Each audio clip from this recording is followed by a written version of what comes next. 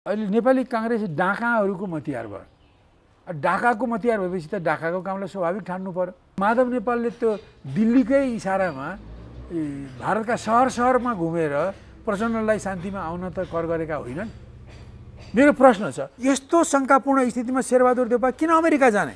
म त भन्छु उनले जानुहुन्न। म भन्छु माधव प्रचण्ड यदि तपाईहरू नेपाल अमेरिकाको कोलोनी नबनोस्, अमेरिकी फौजिया नआओस् भन्ने चाहनुहुन्छ, नेपाल शान्त रहोस् भन्ने चाहनुहुन्छ, नेपाल र चीनको जुन परापुरा कालदेखि आएको मैत्रीपूर्ण सम्बन्ध कायम रहोस् भन्ने चाहनुहुन्छ, तपाईँ कम्युनिस्ट भएर भने तपाईँ रोक्नुहोस्। कि प्रचण्डले त 12 बुँदी पास गरेर मैले सबैको ज्यान जोगाएँ भन्छ।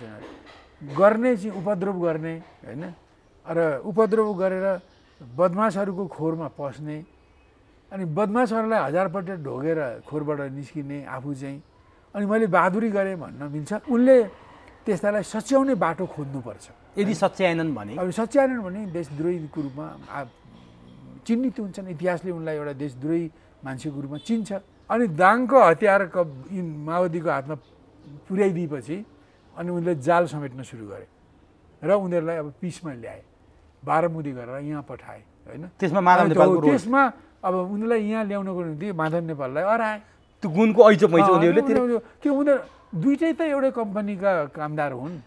माधव र प्रचण्ड दिल्ली कम्पनीकै दुईटै मान्छे हुन्। माधव नेपालले मलाई मदन भण्डारी, जीवराज आश्रित, झलनाथ खनाललाई को सहयोग लिएर मलाई जसरी त्यसबेला मेरो राजनीति किल गरे भने राजनीतिको हत्या गरे, त्यसरी नै अहिले यो 77 सालको पुसमा केपी ओलीको त्यो कदम, केपी ओलीलाई त्यसरी नै उनीहरूले समाप्त गर्न खोजेका थिए। एमालेकै कारणले माओवादी उत्पत्ति भयो। किन एमाले मदन भण्डारीहरूले जब मार्क्सवाद छोडेर पुँजीवादी सिद्धान्त अपनाए र कम्युनिस्ट भन्दै पुँजीवादी आचरण अपनाउन थाले, पुँजीवादी जस्ता हुन थाले। तिमीले हाम्रो कुरा मान्दैनौ भने मुद्दा चलाइदिन्छु, जेल कोचिदिन्छु भनेपछि यिनी डरले थुरुरी भएर त्यो मान्न गए।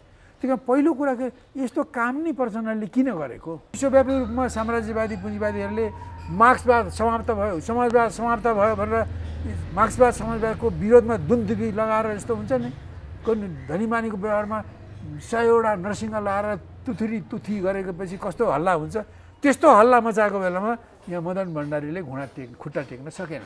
तर जो आइपिएस बन्यो, आइपिएसको अङ्ग बनाएपछि जुन मुलुकमा यो अमेरिकी फौज यो एसपिपी मार्फत जान्छन्, उनीहरूले अमेरिकाको आइपिएसको रणनीति अनुसार काम गर्छन्। दर्शकवृन्द नमस्कार, चुरो कुरोमा यहाँलाई हार्दिक स्वागत छ।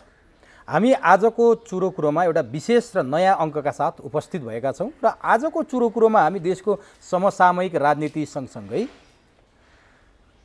चीनका कम्युनिस्ट पार्टी प्रमुख लिउ चियानचाओको आसन्न नेपाल भ्रमण सँगसँगै चीनले भारतका प्रधानमन्त्री नरेन्द्र मोदीले निर्वासित नेता दलाई लामालाई जन्मोत्सवको उपलक्ष्यमा दिएको शुभकामनामा आपत्ति जनाएको छ। त्यसमा पनि तिब्बत मामिलामा भारतलाई नबोल्न चेतावनी दिएको छ। भारतका प्रधानमन्त्री नरेन्द्र मोदीले जानाजान चीनलाई चिढाउन दलाई लामालाई शुभकामना सन्देश दिए अथवा त्यो एउटा संयोग हो, चीनले आक्रोश व्यक्त गरेको छ। यसले के सन्देश दिन्छ? अन्तर्राष्ट्रिय जियोपोलिटिक्समा यसको सन्देश के हुन सक्छ? र सँगसँगै नेपालको राजनीतिमा अनेक उतार चढावहरू देखिएका छन्। एसपिपी प्रकरणले तातेको राजनीति, नेकपा एमालेका नेता भीम रावलको भनाइलाई सापट्टि लिने हो भने भित्रभित्रै सरकार एसपिपी पास गर्ने अथवा सम्झौता गर्ने तयारीमा लागेको छ भनिएको छ। के साँच्चीकै एसपिपी सरकारले अमेरिकालाई चिठी लेखेर रोकेको हो अथवा पास गर्न तम तयार छ? कहिले अमेरिकाका प्रतिनिधिमण्डल, कहिले चिनिया प्रतिनिधिमण्डल लगातार नेपालमा आउनुले के सन्देश दिन्छ र नेपालको समसामयिक राजनीति अब कता जाँदैछ? जनार्दन शर्माको राजीनामा नैतिकताको आधारमा हो अथवा लाज जोगाउनका लागि उनीहरूले राजीनामा दिन बाध्य पारे र अब चाँडै जनार्दन शर्मा फेरि अर्थमन्त्री भएर फर्किँदैछन् भन्नेहरूले भनेको कुरामा कतिको बल पुग्छ? यी यावत विषयमा केन्द्रित भएर आज हामी नेपाल कम्युनिस्ट पार्टी मालेका महासचिव सीपी मैनालीसँग संवाद गर्दैछौँ। सबभन्दा पहिले म चुरो कुरोमा नेकपा मालेका महासचिव सीपी मैनालीलाई स्वागत गर्छु। यहाँलाई चुरो कुरोमा हार्दिक स्वागत। बहुत धन्यवाद। नेपालको राजनीतिमा हामीले जति पटक कुरा गर्छौँ, पटक केही न केही नयाँ गडबड भइरहेको हुन्छ, केही न केही त्यस्तो परिस्थिति सिर्जना भइरहेको हुन्छ र हामी तपाईँसँग कुराकानी गर्छौँ। अहिले नेपालमा विदेशी राष्ट्रका अथवा छिमेकी राष्ट्रका अथवा अलि परका छिमेकी राष्ट्रका प्रतिनिधिहरू र त्यहाँका उच्च पदस्थहरू आउने क्रम हत्तै बढेको छ। केही समय अगाडि अमेरिकाका त्यसै गरी आए। अहिले छिमेकी राष्ट्र चीनका कम्युनिस्ट पार्टीका विदेश विभाग प्रमुख लिउ नेपाल भ्रमणमा आउँदैछन्। यी विदेशी राष्ट्रका उच्च पदस्थहरूको नेपाल भ्रमणको गति हत्तै बढेको छ। यसले के सन्देश दिन्छ? यसले के सङ्केत गर्छ? के साँच्चीकै हामी अप्ठ्यारोमा परेर आएका हुन् अथवा यो सामान्य रूपमा लिनुपर्छ? यहाँले कसरी लिनुहुन्छ? मैले यहाँबाट सुरु गरेँ। बहुत धन्यवाद। नेपालको स्थिति यहाँका शासकहरूको कारणले गर्दा दिन प्रतिदिन गम्भीर हुँदै गएको छ।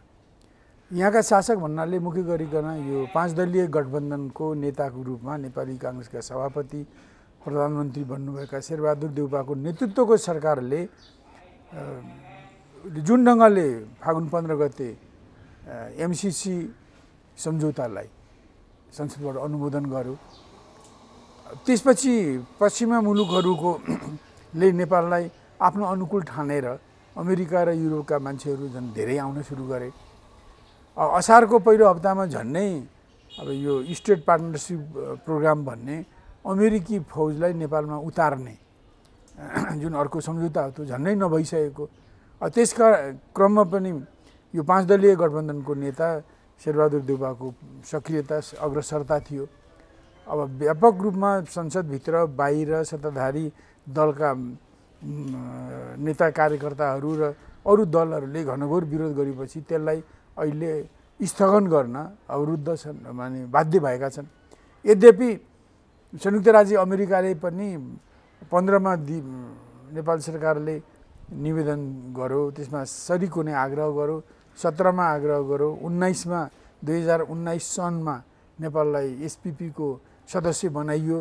तर नेपाल सरकारले औपचारिक पत्र लेखेर चाहिँ हामी यो एसपीपी सम्झौताको सहभागी छैनौँ, हुँदैनौँ भनेर उसले आफूलाई त्यसबाट झिक्ने हो भने त्यो सम्भव छ, त्यो सजिलै हुन्छ भनेर उनीहरूले भने पनि यो सरकार जो 5 दलीय गठबन्धनको सरकार माधव प्रचण्डले समर्थन गरेको र नेपाली काङ्ग्रेसका सभापतिले नेतृत्व गरेको सरकार चाहिँ यो सम्झौतालाई एसपीपीसँग सम्झौता गर्ने र एसपीपीलाई स्टेट पार्टनरसिप प्रोग्रामलाई नेपालमा ल्याउने विषयमा प्रधानमन्त्री एकदम जोडबलका साथमा लागेका छन्। अब उनको सरकारले यसलाई हामी यसलाई रोक्छौँ मात्रै होइन, यसलाई हामी लिन्नौँ र यसलाई फिर्ता गर्ने पत्रचार परराष्ट्र मन्त्रालयबाट गर्छौँ भनेर संसदको समितिमा र संसदमा र सार्वजनिक ढङ्गले पनि बोलिसकेको भए पनि तपाईँ हामीले यो कुरा गरिरहेको बेलासम्ममा यो सरकारले नेपालको परराष्ट्र मन्त्रालयलाई अमेरिकामा सो सम्बन्धमा एसपीपीबाट अलग हुने, नेपाल सरकार अलग हुन्छ, हामी यसमा सामेल हुन हामी मन्जुर छैनौँ भन्ने किसिमको यो अर्थको पत्र लेखेकै छैन। यो परराष्ट्र मन्त्रालय र गृह मन्त्रालयको कुरा नै बाजियो। गृहमन्त्रीले सदनमै एसपीपी रोक्न हामीले पत्राचार गरिसकेका छौँ भनेर सदनलाई ढाँटे, जुन कुरा केही दिनपछि परराष्ट्र मन्त्रालयले हामीले पठाएकै छैनौँ भन्यो। यो चाहिँ के हो? यो भित्रको रोल चाहिँ के हो? अनि वास्तवमा पठाउनु पर्ने पहिले पनि सरकारको निर्णय भनेर नेपाली सेनाका प्रधान सेनापति मार्फत पत्रचारहरू गरियो, त्यो पनि तरिका ठिक थिएन हैन। सरकारले गरेको निर्णय चाहिँ परराष्ट्र मन्त्रालयबाटै जानु पर्थ्यो। त्यो मुख हुँदाहुँदै नाकले पानी पिउनु जस्तो भएको थियो। धेरै चर्चा भयो र विदेश मन्त्री लगायत कमान्डर इन चिफलाई समेत संसदीय समितिले बोलाएर यस विषयमा बयान लियो र यो बयानको क्रममा सरकारको सहमति लिएर सेनाले नेपाल स्थित अमेरिकी एम्बेसीमा सेना प्रमुखले पत्र लेखेको विषय उपस्थित सेनापतिले कबुल गर्नुभयो, सकार्नुभयो र यो कुरा आएपछि त्यहाँ प्रशस्त कुरा उठ्यो। यो मुख हुँदै नाकले पानी पिए जस्तो भयो, यो गलत तरिकाले गयो, यो गरिनु हुन्न थियो भन्ने कुरा उठेको छ र त्यसै क्रममा अब यो फिर्ता लिने कुरा अब सेनाको तर्फबाट पत्र लेख्ने होइन, गृहले पनि पत्र लेख्ने होइन, यो पत्र लेख्ने नेपालको परराष्ट्र मन्त्रालयले लेख्ने हो, जस सम्बन्धमा क्याबिनेटले यो प्रस्तावबाट अलग हुने, एसपिपीबाट अलग हुने निर्णय गरिसकेको छ। सायद यो असार 6 गतेतिर होला निर्णय गरिसकेको छ। अब त्यो निर्णयको जानकारी अब सरकारमा भयो नै र त्यो परराष्ट्र मन्त्रालयलाई पनि त्यसको जानकारी गएको त्यसको प्रवक्ता सेवा लम्सालले बताउनु भएको छ। तर किन ढिलाइ त तर यो सरकारले हैन, क्याबिनेटले, प्रधानमन्त्रीले त्यो निर्णय हामी एसपिपी प्रोग्राममा रहँदैनौँ, हामी त्यसमा बस्दैनौँ, हामी त्यसबाट फिर्ता भयौँ, हामीलाई त्यो मन्जुर छैन, जे भन्नुपर्ने हो त्यो भनेर अमेरिकाको सम्बन्धित निकायलाई पत्र लेख्नु भनेर निर्देशन नदिएको हुनाले त्यो पत्र लेखेको छैन। किन दिन्नन् त शेरबहादुर? अनि यो शेरबहादुर किन दिन्नन् भने उनीहरू यसरी यसलाई अल्मल्याउँदै रहने र यो यस्तै अल्मल्याउँदै यो मेरो विचारमा चुनावसम्म लाने, यो 5 दलीय गठबन्धन मार्फत शेरबहादुर देउवाको एकल बहुमत नेपाली कङ्ग्रेसको बनाउने, त्यसपछि नेपाली कङ्ग्रेसले अरू गठबन्धनका कोहीसँग भर नपरिकन आफ्नै ढङ्गले निर्णय गरेर नेपालमा यो सैनिक गठबन्धन, नेपाललाई अमेरिकाको सैनिक गठबन्धनमा लाने त्यो प्रपञ्च कुरामा शेरबहादुर देउवा भनौँ न यिनी पुरै माने टुप्पीदेखि पैतालाको सम्मको बलले लागेका छन्। त्यसकारण अहिले त्यति अगाडि निर्णय 6 गते असार हुनुपर्छ मा निर्णय गरेर पनि अहिलेसम्म परराष्ट्र मन्त्रालयलाई अमेरिकाको सम्बन्धित निकायमा पत्रचार गर्न उनले निर्देशन दिएका छन्। त्यसो भए मलाई भनिदिनुहोस् त, शेरबहादुर देउवाले मन्त्री परिषदमा चाहिँ अमेरिकालाई एसपिपी रोक्न पत्र पठाउने निर्णय चाहिँ किन गराए? पत्र चाहिँ नपठाउने, त्यो चाहिँ तपाईँले भनेको जस्तो अब आउने चुनावमा बहुमत ल्याएर एसपिपी पास गर्ने तयारीमा लाग्ने, तर क्याबिनेटबाट चाहिँ हामी चाहिँ यो रोक्न पत्र पठाउँछौँ भनेर बोल्नुपर्ने बाध्यता चाहिँ के थियो? यो के हो भने चीनको डर हो अथवा गठबन्धन भत्किन्छ भन्ने? सबभन्दा पहिले डर त नेपाली जनताको डर हो, त्यसपछि गठबन्धनका अरू आलोचक पक्षहरूको डर हो, चीनको पनि त्यो डर हो। उनीहरूले चीनको कुरालाई त्यति महत्त्व दिएका छैनन्। तर स्वागत त गर्यो नि चीनले यो रोक्न। होइन, त्यो चीनले स्वागत गर्नु, यसलाई उपयुक्त ठान्नु त राम्रो कुरा हो होइन। त्यो उसले यो क्षेत्रमा शान्ति हुन्छ, नेपाल भारतको सम्बन्धमा विग्रह आउँदैन, नेपाल भारत चाहिँ युक्रेन रुस जस्तो दुर्दशापूर्ण सम्बन्धमा पस्नु पर्दैन भनेर उसले। तर अमेरिकाको प्रोजेक्ट रोक्दा चीनले चाहिँ खुसियाली मनाउनु, त्यो अलिकति छिमेकी राष्ट्रले हस्तक्षेप गरे जस्तो देखिन्छ। होइन, छिमेकी राष्ट्रले हस्तक्षेप होइन, छिमेकी राष्ट्रले बोल्नै पर्ने कुरा हो। ठिक गरे हो, एकदम सोरे आना ठिक गरे। तर आलोचना भएको छ नि त्यो त यी एसपिपीका पक्षधरहरूको भनाइ हो। एउटा कुरा के हो भने अब नेपाल र चीन चाहिँ अब नदी र पहाडले सीमा जोडिएका परापूर्व कालदेखि का भने पुराना छिमेकी मुलुकहरू छन्, मित्र मुलुकहरू हुन् र एक किसिमले भनौँ न, एक किसिमले यसरी पनि भन्न सकिन्छ कि चीनको तिब्बत र नेपालको सम्बन्ध ओठ र दाँतको जस्तो सम्बन्ध हो। नेपाल ओठ जस्तो हो भने दाँत जस्तो होइन, तिब्बत हो।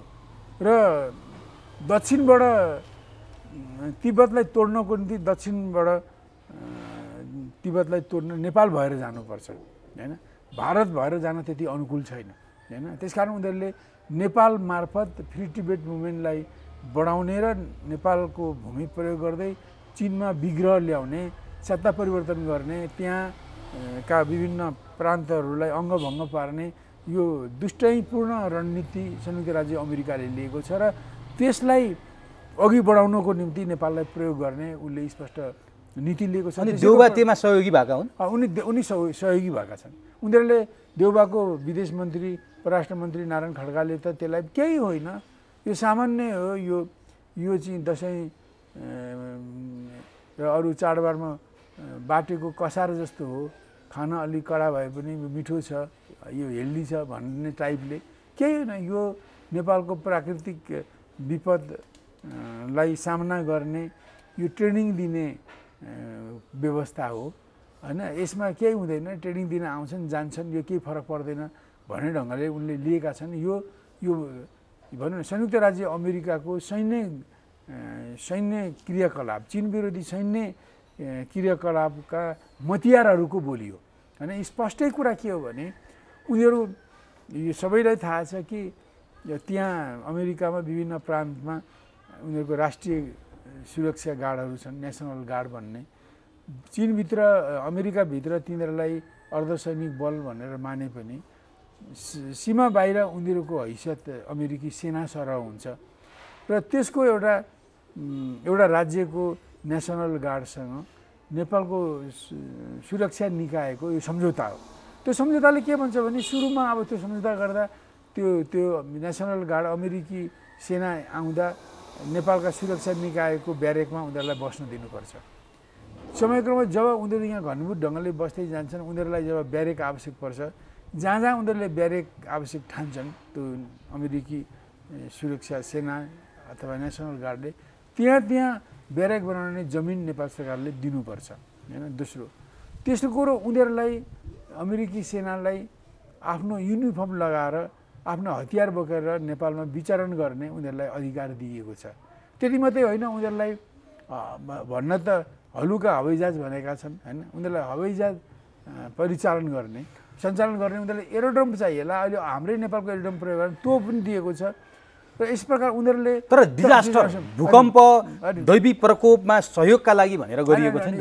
भन्न त जे पनि राम्रो कुरो भनेर हात्तीको देखाउने दाँत सेता राम्रै हुन्छन्, तर के भने यो त्यो देखाउने दाँत मात्रै हुन्। वास्तविक कुरा चाहिँ उनीहरूले यहाँ फौज ल्याउनु चीनको निगरानी गर्न मात्रै होइन, चीन विरोधी कथित स्वतन्त्रता आन्दोलन हैन, त्यहाँका खम्पाहरूको स्वतन्त्रता आन्दोलनलाई सहयोग गर्न र त्यसमा धुरा पस्नको निम्ति उनीहरूले एसपीबीको प्रोग्राम ल्याएका हुन्। यो बुझ्ने कुरा छ। मैले तपाईँलाई यो कुरालाई सम्झाउनको लागि भने यति धेरै उनीहरूले काम गर्नेछन् र नेपाललाई उनीहरूले सैनिक अखडा बनाउने। अहिले अस्ति यो हिन्द एसी प्रशान्त क्षेत्रका अमेरिकी कमान्डर यहाँ आएको बेलामा को पछि भन्नु जुन 10 बुँदे सम्झौता लिक गरियो अमेरिकी एम्बेसीबाट हैन, त्यसमा लेखे अनुसार हैन ती सबै कुरा गर्ने हुन् र त्यसमा लेखे अनुसार अमेरिकी सुरक्षा निकायलाई यहाँ बस्ने खाने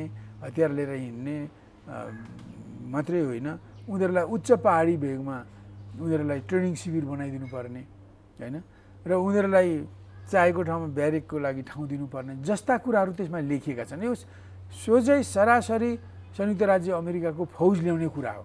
यो गल्ती शेरबहादुर देउवाको मात्रै हो कि यो त 2015 देखि सुरु भएको, सुरुमा 2072 को भूकम्पमा चाहिँ सहयोगका लागि भनेर गरिएको काम, यसमा प्रचण्ड देउवा सुशील कोइराला केपी ओली कोही पनि छुट्या छैन नि त, सबै सहभागी देखिन्छ।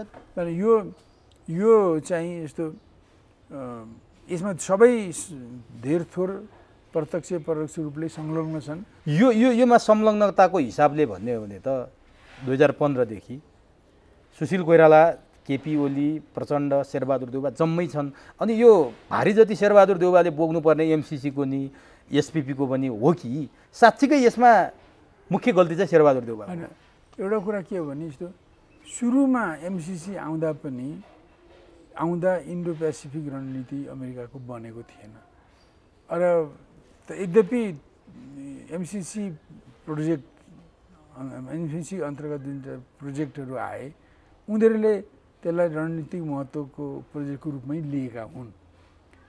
पछि जब 2018-19 देखि संयुक्त राज्य अमेरिकाले आइपिएस इन्डो पेसिफिक रणनीति स्वीकार गर्यो, त्यो एमसीसीलाई उनीहरूले आइपिएसको अभिन्न अङ्ग माने, घोषणै गरे र एमसीसी मार्फत गरिने सबै प्रोजेक्टहरू आइपिएसका रणनीतिक स्वार्थ अनुरूप रणनीतिक योजना अनुरूप गरिने हो भनेर उनीहरूले अमेरिकी सरकारले नै डिक्लेयर गर्यो।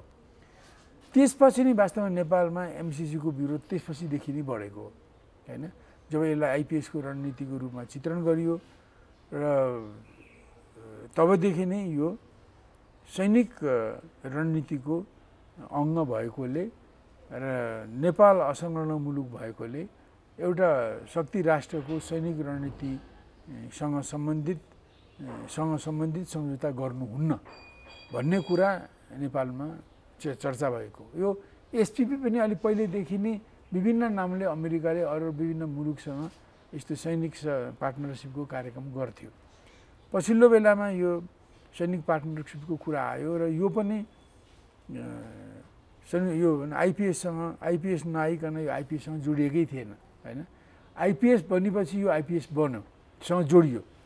सुरुमा मलाई लाग्छ कि नेपालको भूकम्प आएको बेलामा आइपिएस चाहिँ औपचारिक ढङ्गले अमेरिकाले ग्रहण बनाइ नसकेको हुनाले, त्यो रणनीति नभएको हुनाले यो एसपिपी त्यो अलग्गै एउटा सैनिक सहयोगको रूपमा पार्टनरसिपको रूपमा मात्रै आएको थियो। त्यो अमेरिकाको कुनै पनि क्षेत्रको सुरक्षा रणनीतिको अङ्ग थिएन।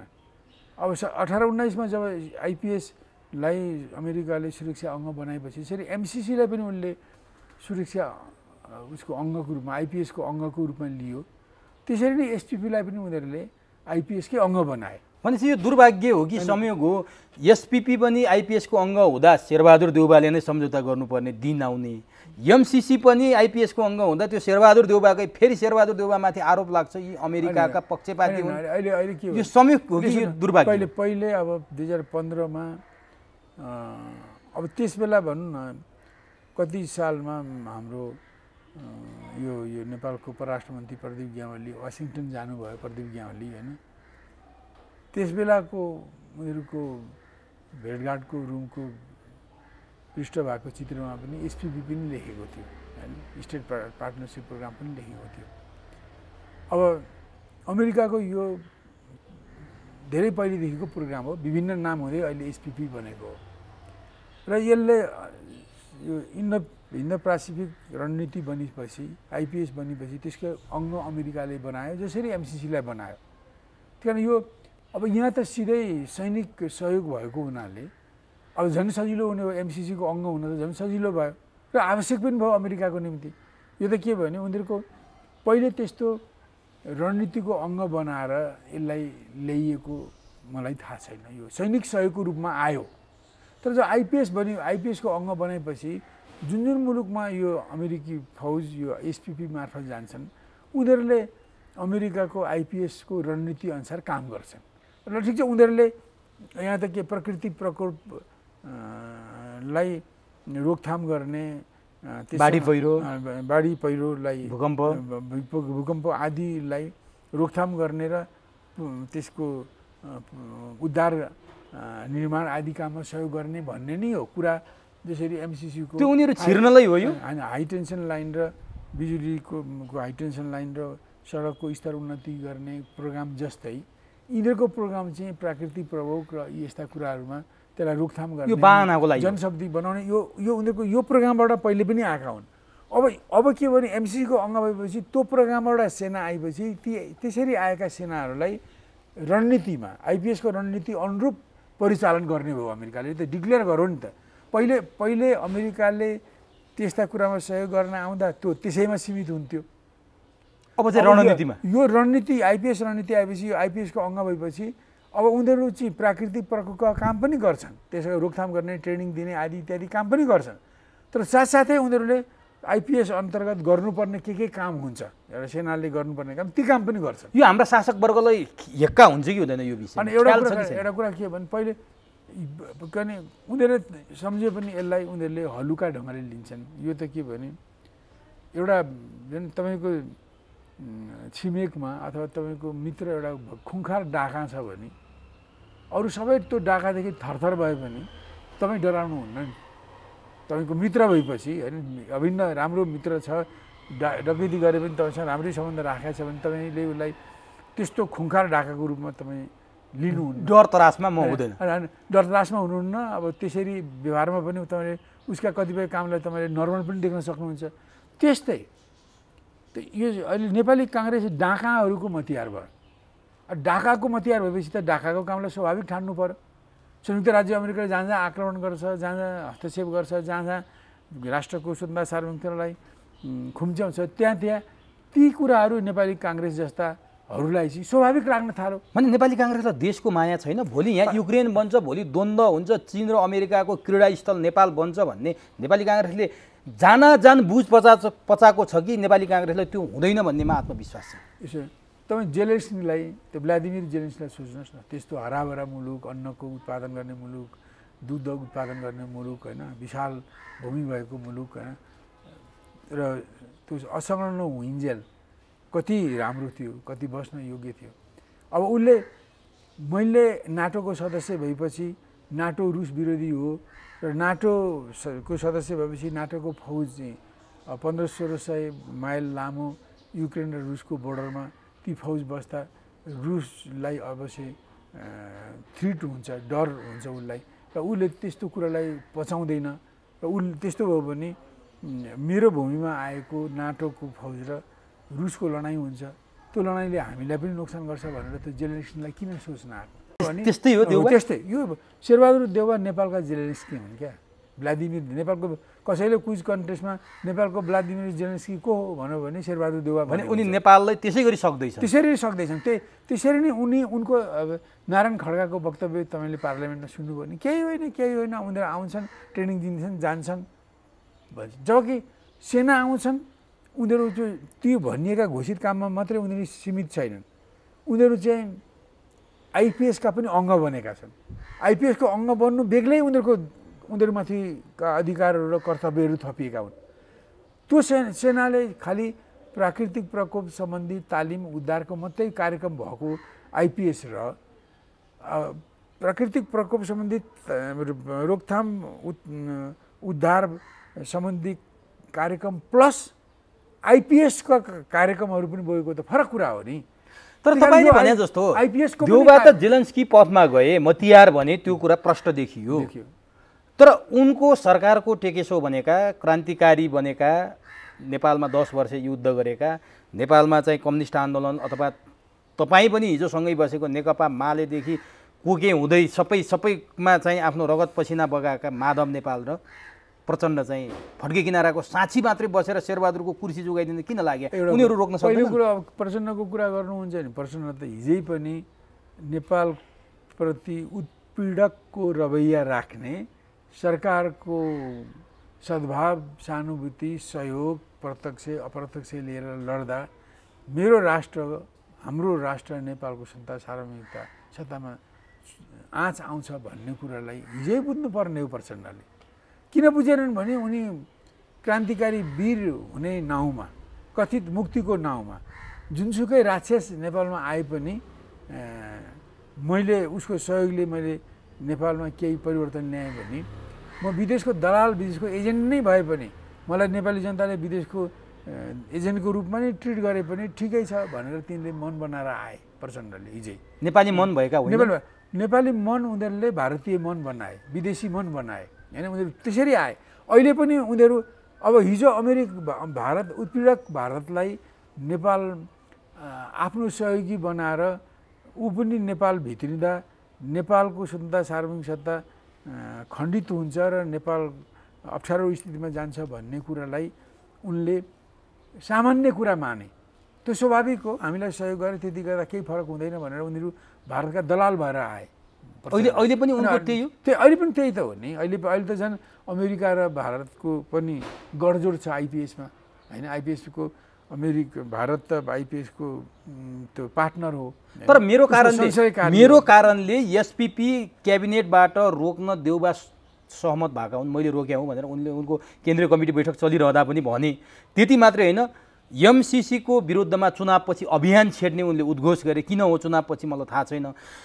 युक्रेनको पक्षमा नेपाल उभिनु, सरकार उभिनु गलत हो भनेर भने त एउटा कुरा के हो भने त्यहाँ मैले भनौँ मान्छेले गल्ती गरेर सच्याउन पाउँछ होइन। प्रचण्डले पनि राष्ट्रद्रोह गरेर पनि सच्याउन पाउँछन्। तर यस्ता कुरामा खेलाँची गर्नुहुन्न के। यो चाहिँ के भने हिँड्दै चिप्लेर लडे जस्तो कुरा मात्रै होइन। यो त एउटा राष्ट्रको स्वतन्त्रता सार्वभौमिक सत्ता उसको अस्तित्वमाथि नै चुनौती खडा गर्ने, खतरा खडा गर्ने कुरा हो होइन। यस्ता कुरामा हिजो जुन ढङ्गले आफू क्रान्तिकारी देखिनको लागि भारतको सद्भाव, सहयोग, प्रत्यक्ष परोक्ष मद्दत, ट्रेनिङ, उनीहरूका सूचना, उनीहरूका निर्देशन लिएर जुनले काम गरे यो अत्यन्त जघन्य गलत काम गरेका हुन् उनले, अनि राम्रो होइन। तर अहिले आएर समयक्रममा सारा देशवासीको विरोध को होलो निन्दा आदिको कुरा सुनेर उनले गल्ती महसुस गरे भने राम्रो कुरा हो हैन, त्यो राम्रो कुरा हो। तर हिजो जे गरे अहिलेसम्म जे अझै गरिरहेका छन् ती एकदम गलत कुरा हुन्। तर उनले नेपाली जनताको विरोध नेपाल राष्ट्रको पुकारलाई सुनेर उनले आफ्नो गल्ती सच्याउँछन् भने त्यो राम्रो कुरा हो हैन। अहिले यति बेला प्रचण्डको पोजिसन कहाँ छ? अहिले यति भएपछि अब उनले यति भए अब एउटा उत्पीडक छेउको तिनतिर सीमा जोडिएको उत्पीडकका को हस्तक्षेप नेपालमा आउँदा उनी निको मान्ने, राम्रो मान्ने प्रचण्ड अब अमेरिकाको हस्तक्षेप आउँदा पनि यिनले त्यसलाई स्वाभाविक माने र उनी आफ्ना केही काम कठिनाइहरू हिजो उनीहरूले जुन उपद्रव गरे हैन, भारत जस्तो एउटा उत्पीडनकारी मुलुकको सद्भाव सहयोग मद्दत लिएर जो क्रान्ति गर्ने कथित क्रान्ति गर्ने जुन उपद्रव गरे त्यस क्रममा उनीहरू मार्फत कयौं गलत काम गराइयो।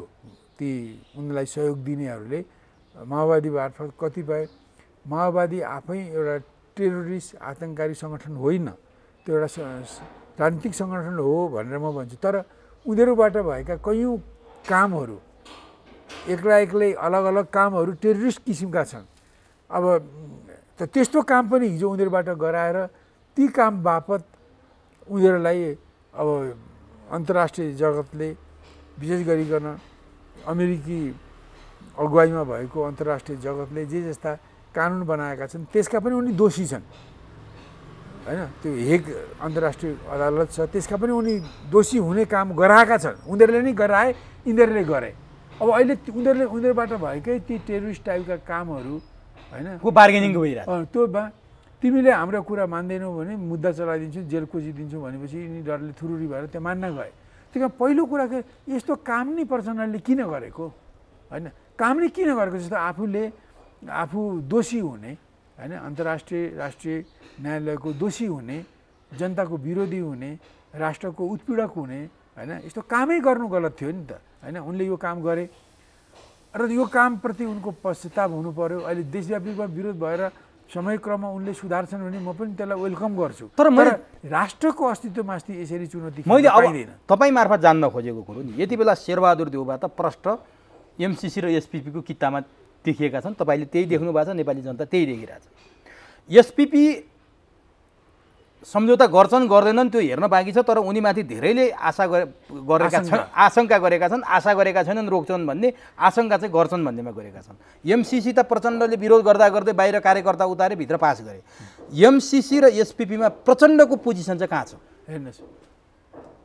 पहिले एउटा के भने उनले फागुन 15 गते त्यसलाई अनुमोदन गर्नु पूर्व उनले विरोधकै काम गरे।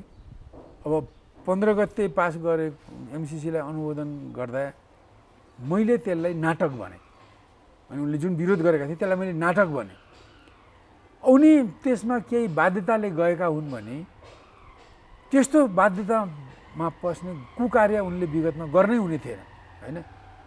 अब पनि कुकारमा पसेर त्यस्तो गलत कामको भनौँ न ब्ल्याकमेलिङमा पुगेर उनले त्यस्ता काम गरेका हुन् भने उनले त्यसलाई सच्याउने बाटो खोज्नुपर्छ। यदि सच्याएनन् भने अब सच्याएनन् भने देशद्रोहीको रूपमा चिन्हित हुन्छन्। इतिहासले उनलाई एउटा देशद्रोही मान्छेको रूपमा चिन्छ हैन। अब उनले विगत कालदेखि अहिलेसम्म भएका गल्ती कमजोरीलाई सच्याउन पनि टाइम लाग्न पनि सक्छ हैन। तर उनले अन्त्य भला त जगत भला भन्छन् हैन। सुरुमा गल्ती कमजोरी गरे पनि सच्चे भने अझै पनि ठाउँ छ। 100 ठक्कर खाँदै जनताको विरोध सुन्दै र परिणामहरूलाई देख्दै उनले सच्याए भने त्यो राम्रो कुरा हो। नियममा एमसीसी पनि पास गरे। मैले यति भन्दा तपाईँको बरु के भन्न खोजेँ भने एउटा पहिले माधव पनि भारतीय शासकहरूको नेपाल विरोधी रणनीतिका सहयोगी भएर काम गरे। त्यसका धेरै उदाहरण छन्। यो महाकाली सन्धि पास गराउने मामलामादेखि लिएर अब अरू धेरै कुराहरूमा अहिले आएर पछि एमसीसी पास गराउने कुरामा अमेरिकाको पनि उनी मतियार बने हैन। यी यिनले के भने अहिले आएर किन यसो गर्यौँ किन यसो गरे भन्ने कुरा मैले भन्नुभन्दा उनीहरूले भनेका छन्। हामीले एमसिसी पास गरेर हामीले ज्यान जोगायौँ, हामीले गठबन्धन जोगायौँ, हामीले पार्टी जोगायौँ भनेका छन् नि त। यो त उनीहरूले भनेको मैले त दोहोऱ्याएको मात्रै हो। उनीहरूले आफ्नो त्यो तुच्छ स्वार्थ पूर्ति गर्नको निम्ति यिनीहरूले विदेशीको दलाली गरेका रहेछ। अहिले पनि के भने उनीहरूले हामीले त्यो भन्नु एमसिसी पास गरेर अब यहाँसम्म कि प्रचण्डले त 12 बुँदी पास गरेर मैले सबैको ज्यान जोगाएँ भन्छन्। गर्ने चाहिँ उपद्रव गर्ने होइन, र उपद्रव गरेर बदमासहरूको खोरमा पस्ने अनि बदमासहरूलाई 1000पल्ट ढोगेर खोरबाट निस्किने आफू चाहिँ अनि मैले बहादुरी गरेँ भन्न मिल्छ त? उनीहरूले त कुकार्य गरेका थिए, त्यसको उनीहरूले सजाय भोग्नु पर्यो होइन। उनीहरूले दुवैले कुकार्य गरे हो प्रचण्ड माधव। अब आफ्नो ठाउँमा आफ्नो मात्राको कुकार्य दुइटैले गरे। माधव नेपालले पनि गरे, उनीहरूले पनि गरे। अब तत्कालीन म पनि रहेको पार्टीभित्र माधवहरूले जे जति कुरो पार्टीभित्रको कुकार्य आफ्नो ठाउँमा छ। अब हिजोको नेकपाभित्र माधव र प्रचण्डले मिलेर जो केपी ओलीलाई फौजदारी अभियोग लगाउने गरी जुन कुकार्य गरे त्यसको पनि हिसाब किताब हुनुपर्छ, त्यो पनि आफ्नो ठाउँमा छ।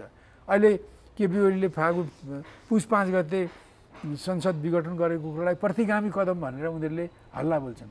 वास्तवमा त्यो के हो भने यी दुईटा नेता मिलेर नेकपाको सचिवालय स्थायी समिति पिबीमा बहुमत ल्याएर प्रचण्डले 19 बुँदे पन्ने आरोप पत्र प्रस्तुत गरेर त्यसलाई पार्टीबाट पारित गरेपछि केपी ओलीलाई फौजदारी अभियोग लगाएर जेलमा हाल्ने त्यहाँ विषयहरू छन्।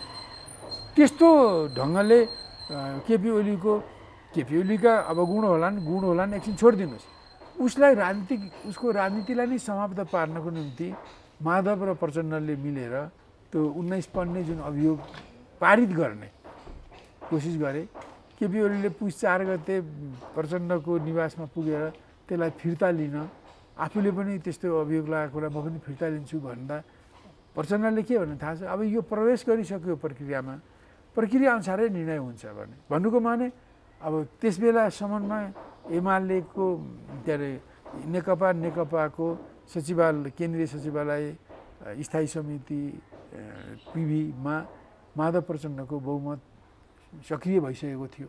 अन्त त्यो स्थिति त मिलेर जानको निम्ति केपीले नि उनीहरूलाई बहुमत हुने गरी दिएका नहुन्, मिलेर जानको निम्ति त्यो त्यसरी उपद्रव गरेर एउटा पक्षलाई निषेध गर्नको लागि त दिएको होइन होला नि। उनीहरूको त त्यो मिलेर काम गर्नलाई दिएको, उपद्रव गरेर एउटालाई समाप्त गर्नको लागि दिएको त कुरा होइन। उनीहरूले त्यसो गरेपछि 4 गते जब उनीहरूले मानेनन्, प्रचण्डले नमानेपछि अब के भयो, यिनीहरूले त मलाई अब फौजदारी अभियोगमा फसाउने भए। त्यो पास गरेपछि कुनै उपद्रवलाई मुद्दा हालिदियो भने म फौजदारी अभियोगमा लाग्छु, जेल बजार्नुपर्छ, मेरो राजनीति सिद्धिन्छ।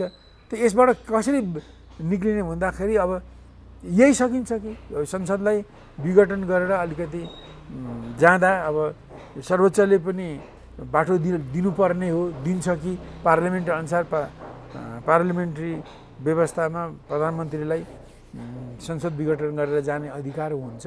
यहाँ जे जस्तो लेख्यो भने त्यो अन्तर्राष्ट्रिय नियम अनुसार त्यो होला कि भन्ने सोच्दै अब भनौँ आपतमा परेको मान्छेले अब भनौँ न आफू बाँच्नको लागि भित्ता बोकारे जस्तो गरेर जहीँ तहीँ बोकार्ने क्रममा उनले संविधान कानुनलाई उल्लङ्घन गरे। त्यस बेला पनि नेकपा एमाले त्यो कुरालाई देखेर के भनेको भने अब संविधान अनुकूल त यो देखिन्न, तर सर्वोच्च अदालतले कस्तो फैसला गर्ने हो होइन, पार्लियामेन्ट्री प्रणालीलाई पनि मध्यनजरमा राखेर त्यस आधारमा यो 5 गतेको कदम बारे नेकपा एमाले निर्णय गर्नेछ भनेर हामीले त्यो कदमलाई निन्दा पनि गरेनौँ, समर्थन पनि गरेनौँ। दुईटै कुरा हेर्नुहोस्, निन्दा पनि गरेनौँ, समर्थन पनि गरेनौँ। सर्वोच्चको फैसलालाई हामीले पर्ख्यौँ, पछि सर्वोच्चले त्यसलाई गलत भन्यो, हामीले पनि गलतै भन्यौँ। अनि सर्वोच्च अनुसार गर्छौँ भनेकोले हामीले गऱ्यौँ नि। तर त्यसलाई मैले प्रतिगमन देखेको होइन। त्यहाँ नेकपाभित्र जुन निषेधको पोलिटिक्स आयो होइन, बलियाले कमजोरलाई निषेधै गर्ने, हराउने मात्रै होइन निषेध गर्ने, उसको अस्तित्व सिद्ध्याउने जुन निषेधको पोलिटिक्स भयो, जुन निषेधको पोलिटिक्स आज देशको अवस्था यस्तो हुनुमा माधव नेपालले जुन निषेधको पोलिटिक्स पुरानो नेकपा एमालेभित्र 2039 सालको भनौँ न कार्तिकमा त्यो निषेधको भनौँ हतियार प्रहार गरेर मलाई अनुशासनहीनताको आरोप लगाउँदै मैले अल्पमतमा पर्दा तात्कालिक कार्यक्रम र कार्यनीतिमा अल्पमतमा पर्दा नेतृत्वको आधारमा राजीनामा दिएको कुरालाई उनीहरूले अस्वीकार गरेर माधव नेपालको अगुवाईमा माधव नेपाल, जीवराज आश्रित, झलनाथ खनाल, अब मदन भण्डारी लगायतहरूले त्यो मेरो राजीनामालाई च्यातेर मलाई कारवाही गरेका हुन्। त्यो कारवाही गरेर उनीहरूले कुनै बाह्य शक्ति राष्ट्रले यो सीपी मैनाली चाहिँ यो मालेको नेता भइरहनु हुँदैन, यो माले यो अलिक बेग्लै चरित्रको छ, यो नेपालमुखी छ, यो अलिक बढी देशभक्त छ, 2035 सालमा नेकपा माले स्थापना गर्दा पारित भएको कार्यक्रम पनि देशभक्तिपूर्ण छ, एकीकरणलाई पनि यसले देशभक्तिपूर्ण प्रगतिशील कदम मानेको छ, पृथ्वीनारायण शाहले गरेको एकीकरणलाई पनि यसले समर्थन गरेको छ, जनमतसङ्ग्रहमा पनि यसले जनमतसङ्ग्रहलाई उपयोग गर्ने नीति लियो, शान्ति क्षेत्रको प्रस्तावलाई पनि पुरा विरोध गर्नु हुँदैन भन्छ। यो मान्छे चाहिँ माले जस्तो इमर्जिङ पार्टीको नेता हुने हो भने भारतको निम्ति कम्फर्टेबल हुँदैन, भारतको विस्तारवादको निम्ति, भारतको दादागिरीको निम्ति कम्फर्टेबल हुँदैन भन्ने सोचेर उनीहरूले भारतकै निर्देशनमा उनीहरूले मैले भन्दैछु उनीहरूले नेकपा मालेभित्रका केही असन्तुष्टहरू, केही सङ्कीर्णहरू र उनीहरूले भनेको मान्ने मान्छेहरूलाई प्रयोग गरेर मलाई त्यस बेला अनुशासनहीनताको हतियार प्रयोग गरेर मलाई त्यहाँबाट उनीहरूले बर्खास्त गरे, मलाई कारवाही गरेर हटाए र अहिलेसम्म उनीहरूको त्यही कुरा मैले तिमीले गरेका छौ, त्यसपछि तिमीहरूले देशघाती काम महाकाली सन्धि पनि गर्यौ, अरू पनि धेरै काम गरेका छौ, ती कुरालाई नसचिने तिमीले सिद्धान्त पनि पुँजीवादीहरू अनुकूल बनायो, ती कुरालाई करेक्सन नगरिन्जेल तिमी मार्क्सवादी पार्टी, कम्युनिस्ट पार्टी हुँदैनौ, म जान्न भने उनीहरू मलाई लखेटेका लखेटी छन्। त्यस कारण यो जसरी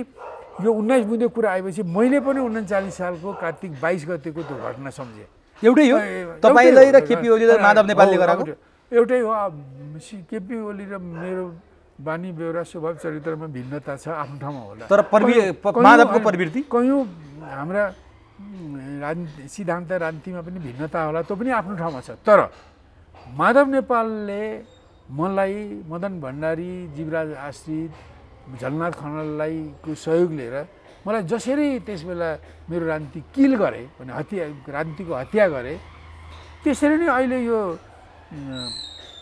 77 सालमा होला होइन, 77 सालको पुसमा 78 सालको पुस होला होइन कि 77 सालको पुस, 77 सालको पुसमा केपी ओलीको त्यो कदम केपी ओलीलाई त्यसरी नै उनीहरूले समाप्त गर्न खोजेका थिए र त्यसबाट निक्लिने खोज्ने क्रममा केपीले संसदको विघटन गरेर अब संविधान कानुन उल्लङ्घन। अब यसरी बुझ्नुपर्छ। अब यसलाई बुझ्यो। अहिले मैले भन्नु खोजेको माधव नेपाल पनि आफ्नो ठाउँमा राष्ट्रलाई घात गर्ने कयौँ काम गरेका छन्, प्रचण्डले त्योभन्दा ठुलो काम गरेका छन् र यिनीहरूको बिचमा दोस्ती पनि छ होइन, र त्यही दोस्ती भएकै नाताले अब पछि माधव नेपाल पनि अब भारतीयहरूको अनुकूल काम गर्ने प्रचण्डहरूलाई सधैँभरि अब त्यो लडाइँमा लगाएर होइन, अब शान्तिमा उठाएर उनीहरूलाई सत्तामा पठाउनुपर्छ भनेर जब आउने कुरा भएपछि उनीहरूलाई फिर्ता गर्ने क्रममा माधव नेपालले खुब मेहनत गरे होइन।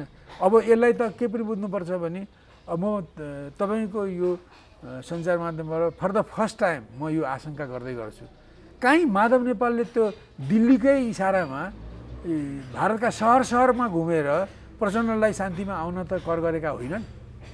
मेरो प्रश्न छ, यो प्रश्नलाई केले टेवा दिन्छ भने 64 सालको चुनावमा माधव नेपाल दुवै ठाउँबाट चुनाव हारे, तर पछि भारतले जे भन्यो त्यो मान्ने प्रचण्डले माधव नेपाललाई संविधान सभामा आउने प्रस्ताव गर्नुभयो, प्रचण्डले प्रस्ताव गर्नुभयो, जसको चाहिँ उनीहरूको पुरा नीति राजनीति मिल्दैन भनेर भनिरहेको थियो, दुई ठाउँमा हारेकोलाई प्रस्ताव गर्नुभयो। त्यो प्रचण्डले त्यो एक्लै गरेको कि दिल्लीले भनेर गरेको होइन। अब गम्भीर दोस्रो कुरा, त्यसपछि उनी प्रधानमन्त्री भए, सायद उनले राजीनामा दिएर पनि चल्न 18-22 महिना जति कति प्रधानमन्त्री भए माधव नेपाल। पार्लियामेन्टमा दुईचोटि हारेकै मान्छे त्यही अवधिमा, त्यही पार्लियामेन्टको अवधिमा ऊ 17-18 महिना प्रधानमन्त्री हो। यो अस्वाभाविक घटना कुन चाहिँ दैवी शक्तिले गरेको भन्नुहोस् त? कुनै ब्रह्मा विष्णु महेश्वर पशुपतिनाथले गरेको हो कि दिल्लीनाथले गरेको भन्नुहोस् त? यो दिल्लीनाथहरूको सिफारिसमा उनका पुच्छ र प्रचण्डको सिफारिसमा उनीहरूले पार्लिमेन्टमा ल्याएर भनेपछि पहिला प्रचण्डलाई भारत बस्न माधव नेपालले गुण लगाएका थिए होइन भने फरक गर्न भएन गल्ली गल्ली भारतमा त प्रचण्डले आफ्नो निर्णयले गए 53 सालदेखि होइन 52 सालदेखि सशस्त्र आन्दोलन सुरु गरे। त्यसपछि उनका सल्लाहकारले भने होलान् अब भारत नेपालभित्रै हेडक्वार्टर राख्ने हो भने चाहिँ असुरक्षित हुन्छ भन्ने नाउँमा उनीहरूले 53 सालको फर्स्ट हाफतिर पार्टीको केन्द्रीय कार्यालय भारतमा लाने भन्ने फैसला गरे। निर्णय त्यो फैसलाले भारतमा गएपछि अनि भारतको सद्भाव सहयोग प्रत्यक्ष परोक्ष मद्दत उनीहरूको सूचना आदि मार्फत उनीहरूले नेपालमा जनयुद्धको नाटक गरे। यहाँ यत्रो गरेर त अन्ततगतवा जब उनीहरूले दाङमा भारतले दिएका 2 गाडी हतियार कब्जा गरे भारतकै सूचना पाएर र त्यति 2 गाडी भारतले पठाएका हतियार आएपछि अब यति हतियारले अब नेपालको राजालाई ठेगान लगाउन सकिन्छ, यसलाई थला पार्न सकिन्छ भनेपछि अब इन्डियाले माओवादीलाई आन्दोलनमा पहिले यसो होइन जलारीले पोखरीमा जाल हाने जस्तो जाल फिजाएको थियो।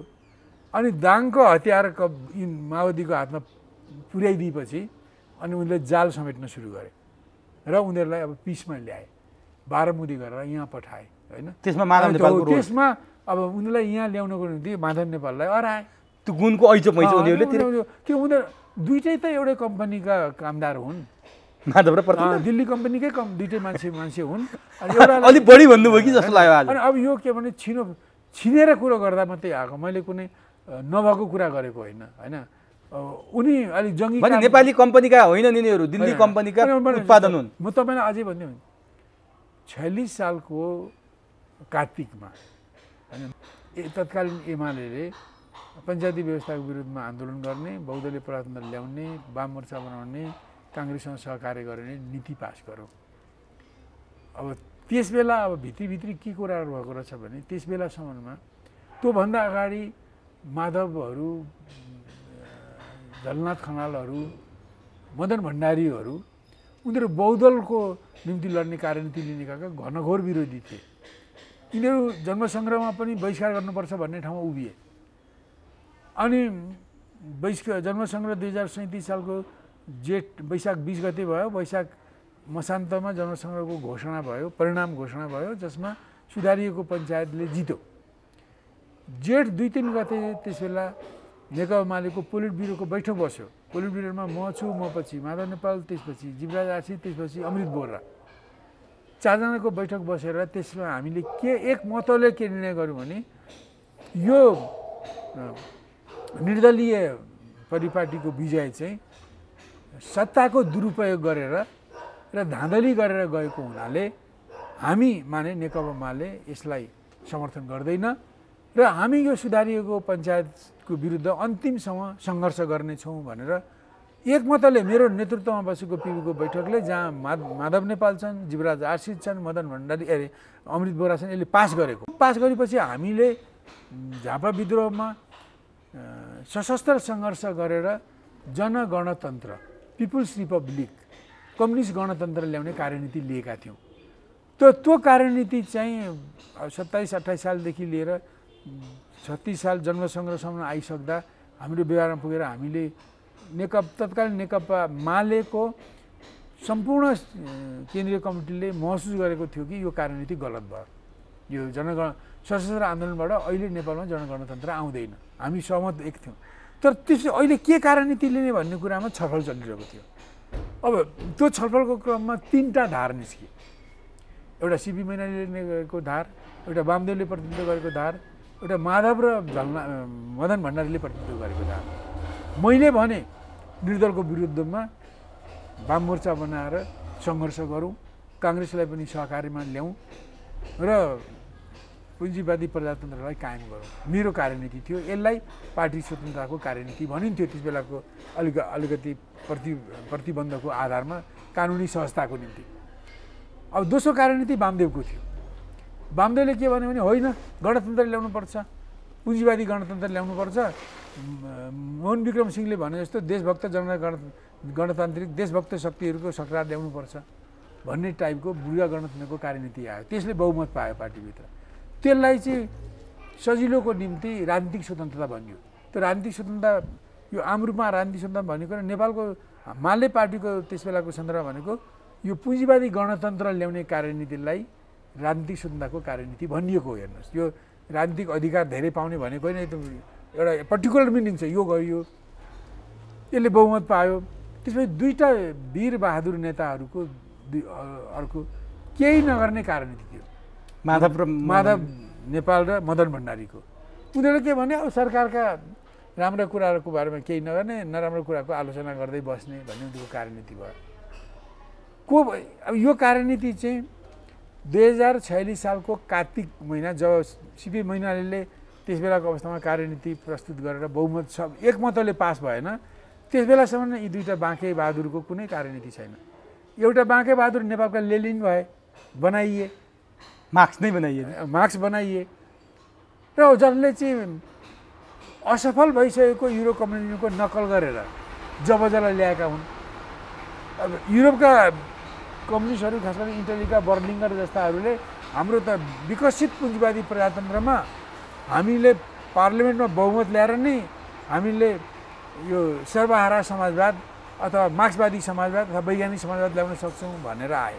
उनीहरू यसो आउनुको एउटा कारण के थियो भने त्यस बेला सिपिएसयु भन्ने communist party of Soviet union भन्ने विश्वको ठुलो पार्टी, अलिक दादागिरी गर्ने पार्टी, अलिक बाह्य हस्तक्षेप गर्ने पार्टी, क्रान्ति निर्यात गर्ने पार्टी, त्यसले अब चीन बाहेक रुस बाहेकका अरू सबै मुलुकका पार्टीलाई उनले डिक्टेट गर्न खोज्थ्यो। चीनको पार्टीलाई पनि, कोरियाको पार्टीलाई पनि, युरोपका पार्टीलाई पनि डिक्टेट गर्न खोज्थ्यो।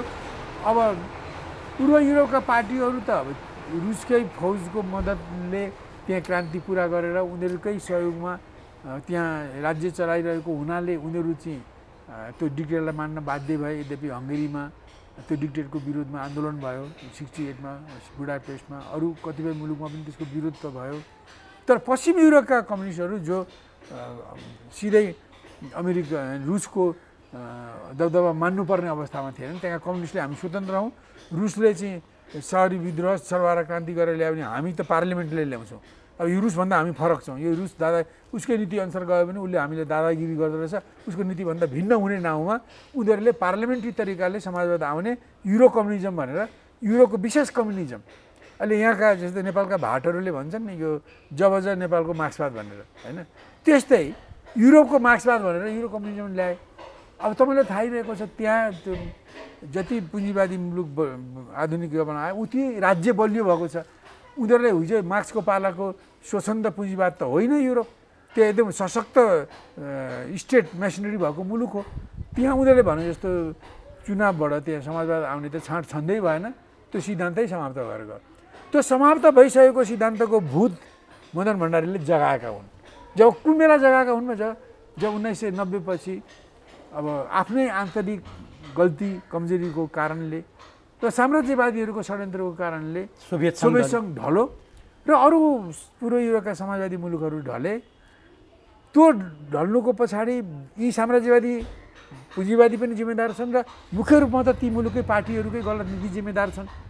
त्यो ढलिसकेपछि विश्वव्यापी रूपमा साम्राज्यवादी पुँजीवादीहरूले मार्क्सवाद समाप्त भयो, समाजवाद समाप्त भयो भनेर मार्क्सवाद समाजवादको विरोधमा दुन्दुकी लगाएर जस्तो हुन्छ नि, धनीमानीको व्यवहारमा 100वटा नरसिंह लगाएर तुथी गरेपछि कस्तो हल्ला हुन्छ, त्यस्तो हल्ला मचाएको बेलामा यहाँ मदन भण्डारीले खुट्टा टेक्न सकेन कि मार्क्सवादको पक्षमा समाजको पक्षमा उभिन सकेन। अनि उनले कम्युनिस्ट नामावली लिए पनि उनीहरूले पुँजीवादी गुदी लिए कि बहुमतको सरकार अल्पमतको विपक्षले नि नेपालमा जनवाद आउँछ, समाजवाद आउँछ, साम्यवाद आउँछ भन्ने यो अहिले नेपाली काङ्ग्रेसले डेमोक्रेटिक सोसियलिजमको नाउँमा जुन पुँजीवादी सिद्धान्त ल्याएर अब जनताको समाजवाद अथवा पुँजीवाद विरोधी समाजवाद अथवा वैज्ञानिक समाजवादलाई को विरोधमा रोक्ने काम गरे, होइन? त्यस्तै मदन भण्डारीले साम्राज्यवादको 1990तिर विश्वव्यापी रूपमा दबदबा र त्रास बढेको बेलामा खुट्टा टेक्न नसकेर यिनले युरो कम्युनिजमको नेपाली रूप जबज ल्याएका हुन्। मैले त्यसबेलै भने यसलाई तत्काल यो संसदीय प्रणालीको फेजमा यसलाई हाम्रो मार्क्सवादीहरूले आफ्नो नीति बनाउनु त ठिकै छ, तर यही नीतिले यही नीतिले शोषकहरूको सत्ता उल्टाइन्छ, जनताको सत्ता आउँछ, समाजवाद बन्छ, साम्यवादमा हिँडिन्छ भन्ने कुरो चाहिँ हावादारी कुरा हो, यो होइन। मैले त्यसबेलादेखि बिर्को कार्यनीतिक रूपमा तत्काल जबलाई मान्न म 49 सालमा पनि तयारै थिएँ। मैले भने ठिकै छ, यदि यसलाई कार्यनीतिक रूपले पुँजीवादी प्रजातन्त्रको अवधिमा यसलाई हामीले एउटा कार्यनीतिक नीतिको रूपमा कार्यनीतिक सिद्धान्तको रूपमा हामी लिन सक्छौँ, तर यसलाई पुरै साम्यवादमा जाने बाटोको रूपमा तपाईँ जुन चित्रित गर्दै हुनुहुन्छ त्यो गलत हो। मेरो विरोध त्यहाँ हो। अब त्यस्तै थोत्रो कुरा ल्याए उनले त्यतिमा ल्याएको भए त यो विभाजन नेपाल कम्युनिस्ट आन्दोलनमा यस्तो वर्गघात गर्ने विभाजनै हुने थिएन नि। मदन भण्डारीले रोपेको बिउ हो यो विभाजनको। बिउ मात्रै होइन, उनी त त्यसका भनौँ हर्ताकर्तै हुन्। उनले जुन ल्याए नि वास्तवमा नेपाल कम्युनिस्ट आन्दोलनमा यिनले वर्गघात गरे मदन भण्डारीले, होइन? त्यो वर्गघात गरेको पछि 46 सालको परिवर्तनपछि 49 सालमा उनले जबलाई लिएपछि त्यसपछि माओवादीहरू यसै माओवादीलाई भनौँ न भारत चाहिँ 46 सालको बहुदलबाट मात्रै सन्तुष्ट थिएन, राजाको पखेटा मात्रै काट्ने न राजालाई नि उडाइदिनुपर्छ भनेर उसले कोही न कोही मूर्ख बाँके वीरलाई भारतमा पालन पोषण गरेर नेपालको सत्ता उडाइदिने उसले ध्याउन रहेको बेलामा यिनीहरू प्रचण्ड आए। यदि एमाले त्यो जबरजस्ती नल्याएको भए, एमाले मार्क्सवाद नछोडिकन समाजवादी मार्क्सवादकै बाटोमा लागेर माओवादी जन्मिने थिएन, तर पुँजीवादी बहुदलीय प्रजातन्त्रलाई सदुपयोग गर्ने, किन त्यो पार्लियामेन्ट्री फेजमा चुनावमा भाग लिनै पर्थ्यो, चुनाव भाग लिएर जाने, त्यो मार्क्सवादी ढङ्गले भाग लिने, पुँजीवादीहरू जस्तो धन पैसा शक्तिको आड भरोसामा चुनाव जित्ने नभएर नीतिको बलमा र यी अघि भने जस्ता कुरा ती गैर राजनीतिक कुराहरू तिनीहरूलाई दुत्कार्दै नीतिको भरमा चुनाव जित्ने बाटोमा एमाले गएको भए माओवादीको उत्पत्ति नै हुने थिएन। एमालेकै कारणले माओवादी उत्पत्ति भयो। किन एमाले मदन भण्डारीहरूले जब मार्क्सवाद छोडेर पुँजीवादी सिद्धान्त अपनाए र कम्युनिस्ट भन्दै पुँजीवादी आचरण अपनाउन थाले, पुँजीवादी जस्ता हुन थाले। अहिले त निखुरा पुँजीवादी भइसक्यो। अहिले त्यसबेला पनि घोरेले पुँजीवादी भइसकेका थिए यिनीहरू। यसलाई चाहिँ प्रचण्डहरूले देखे। अब मलाई लाग्छ अहिले पनि म भन्छु, तपाईँले माओवादीसँग पनि सोध्नुहोस् यो कुरा, होइन कि तपाईँहरूले त्यसरी सस्तो सङ्घर्षको बाटोमा लाग्ने कारण एमाले हो कि होइन भनेर सोध्नुहोस् न। एमालेको जबजा आएपछि पनि त्यो अब यिनीहरू पुँजीवादी भइहाले, अब यिनीहरूकै विरोधमा पनि लड्नु पर्थ्यो। यिनीहरू पनि मार्क्सवादी बाटोमा आएको भए शान्तिपूर्ण ढङ्गले पनि केही समयसम्म काम गर्ने अवधि हुन्थ्यो होला। अब यिनीहरूले पनि गति छाडेपछि अब ठोक्ने हो भनेर उनीहरू आए। अब तपाईँले यति व्याख्या गरिरहँदा नि अहिले नेपालको राजनीतिक अवस्था एकदम तरल छ। हामीले सुरुमा पनि कुरा गऱ्यौँ, अमेरिकी हस्तक्षेप बढेको छ, भारतीय हस्तक्षेप पनि त्यस्तै छ, चिनियाहरू पनि त्यसै गरी आउन थालेका छन्। अब यही राजनीतिक दौरान चिनिया चाहिँ कम्युनिस्ट पार्टीका विदेश विभाग प्रमुख लिउ चियान चाओ 4 दिने नेपाल भ्रमणमा आउँदैछन्। यसअघि विदेश मन्त्री पनि आए, अमेरिकाका त कति आए। यस्तो तपाईँले कम्युनिस्ट र काङ्ग्रेसले राजनीति थिल्थिलो पारेको अवस्था र नेपालको राजनीति कति बेला के हुन्छ भनेर ठ्याक्कै प्रिडिक्सन गर्न नसक्ने अवस्थामा चिनिया कम्युनिस्ट पार्टीका विदेश विभाग प्रमुख लिउ चियान चाओ चाहिँ के उद्देश्य र के प्रयोजनका लागि नेपाल आउँछ? अनि एउटा कुरा ठिकै भने पहिले के भन्नु हेर्नुहोस्, चिनका मान्छेहरू भारतका मान्छेहरू भनेको नेताहरू भनेको मैले चिनका नेताहरू भारतका नेताहरू नेपाल आउनु त्यति ठुलो कुरा होइन। यद्यपि भारत चाहिँ एउटा हस्तक्षेपकारी नीति लिने उसको इन्टरफेरेन्सको नीति छ। त्यही कारण भारतका नेताहरू आउँदा केही न केही बिगार गरेरै जान्छन्। नेपालका नेता भारतमा जाँदा कुनै अवसर भए अधिकांश ठाउँमा केही न केही गल्ती गरेरै आउँछन्। किनभने त्यो चाहिँ भारतका नेताहरू हस्तक्षेपकारी छन्, विस्तारवादी छन् र नेपालमा आउँदा पनि केही न केही बिगार गरेर जान्छन्। नेपालका नेताहरू त्यहाँ गए पनि केही न केही गलत काम गराएर छोड्छन्। त्यस कारण उनीहरू आउने कुरालाई नेपालीहरूले त्यति रुचिकर भने इन्डियन नेताहरू आउने कुरालाई रुचिकर त मान्दैनन्। तर यो आउनु अस्वाभाविक होइन, किन हाम्रो 3तिर एउटा सीमा जोडिएको छ, होइन? सिमानामा जातपात मिल्ने मान्छेहरू छौँ, यताउता भाषा पनि मिल्ने मान्छेहरू छौँ। त हाम्रो बुझ्ने हो नि त नेपाल भारतका कयौँ कुराहरू एकअर्कासँग आश्रित पनि छन्, होइन? हाम्रो स्वतन्त्रता सार्वभौमिकता पनि एकअर्कासँग आश्रित पनि छ, होइन? एकअर्काको आड भरोसा चाहिन्छ पनि। त्यही कारण भारतले पनि नेपालमा आउने कुरा चाहिँ यस हिसाबले असामान्य होइन। यद्यपि हस्तक्षेपकारी नेता भएकोले अलिकति त्यसबाट आउने जाने बित्तिकै केही विवाद त उठ्छ। अब चिनका पनि आउने अप्ठ्यारो होइन। मैले भने चिन र नेपालको सम्बन्ध र ओठ र दाँतको जस्तो छ। तर केका लागि सुन्नुहोस् न, नेपाल ओठ र दाँत जस्तो। अब यहाँ राजा गएपछि नेपालका नेताहरू नेपाल सञ्चालन गर्ने दलको हातमा पर्यो। अब दलमा अब 33 सालदेखि चाहिँ नेपाली काङ्ग्रेसका नेता बिपी 33 सालदेखि उनको नीतिमा ठुलो परिवर्तन आएका थिए र उनले राष्ट्रलाई प्रमुखता दिएर मेलमिलापको नीति लिएर आए। म भारतमा बसेर ठुलो आन्दोलन पनि गर्दिनँ, देशभित्र आएर राजाको निरङ्कुशतालाई घुँडा टेकेर मान्दा पनि मान्दिनँ भनेर उनले अपोजिसन पोलिटिक्सलाई नेपालभित्र ल्याए र उनले बडो राम्रो काम गरे बिपीले। यद्यपि उनी आजीवन उनी कम्युनिस्ट विरोधी रहे पनि उनले मेलमिलापको नीति लिएर नेपालको निम्ति बडो गुणकारी काम गरे। उनले लेम्दुत दोर्जे हुन चाहेनन्, उनले यो मुजिबुर रहमान जस्तो हुन चाहेनन् होइन। र उनी नेपाली भएर नेपालमा आए, म त्यसलाई एप्रिसिएट गर्छु। उनले गर्दा पृथ्वीनारायण शाहले एकीकरण गर्नुभयो, महेन्द्रले 7 सालपछि नेपाल भारतमा विलिन गर्ने भारतीय रणनीतिलाई असफल पारिदिनु भयो, सिङ्गो नेपाललाई जोगाउनु भयो। त्यसपछि सिङ्गो नेपाललाई जोगाउने अर्को नागरिक नेता खोज्नु छ भने बिपी हुन्। उनले 33 सालको मेलमिलापको नीति लिएर आउनु नेपाललाई जोगाउनु हो। पछि अब 31 सालमा त्यसभन्दा केही अगाडिको पिस जोन प्रपोजल वीरेन्द्रले सार्नु, सिङ्गो नेपाललाई को शान्ति सुरक्षा र स्वतन्त्रताको निम्ति नै किङ वीरेन्द्रले पनि त्यो प्रस्ताव ल्याउनु भएको। यी राजनीतिज्ञहरू नेपालका मूर्धन्य राजनीतिज्ञ हुन् जसले नेपालको अस्तित्वमा पृथ्वीनारायण शाह, महेन्द्र, वीरेन्द्र, बिपीले पनि 33 सालमा नेपालको इतिहासमा अङ्कित हुने महत्त्वपूर्ण योगदान गरेर गएका छन् होइन। त त्यस्तो हो। तर अहिले पछि आएर उनी गइसकेपछि उनीहरूले राष्ट्रलाई माथि राख्ने होइन, उनीहरूले आफ्नो सिद्धान्तलाई पुँजीवादलाई माथि राख्ने नीति लिएर आए। त्यही कारण नेपालमा यहाँका कम्युनिस्टहरू उनीहरू मार्क्सवादी भएनन्, उनीहरू विदेशमुखी मार्क्सवादी भए। उनी मार्क्सवाद भएनन्, विदेशमुखी मार्क्सवादी भए।